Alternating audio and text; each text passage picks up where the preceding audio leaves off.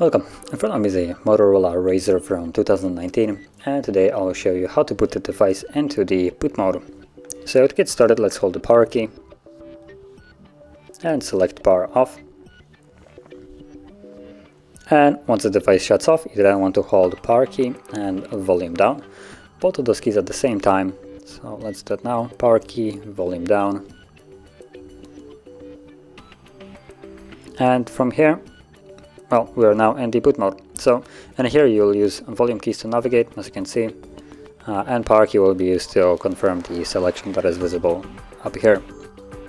So, you have start, which just goes back to Android. Next option is a reboot to bootloader, which basically restarts the device and comes back to here.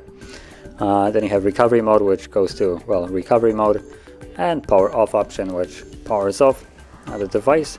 Factory mode does nothing, there is no recovery mode, so not sure why it's even here. BT tools and some other stuff right here. Then you have logs as well, some more tools, barcodes, which just give you some information in a barcode manner. And again, we're back into start. And whatever you select, you want to confirm it with the power key. So right now, start is selected, power key, and the device will turn back on into the Android.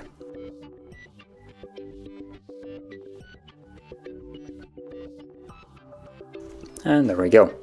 So if you found this video helpful, don't forget to hit like, subscribe, and thanks for watching.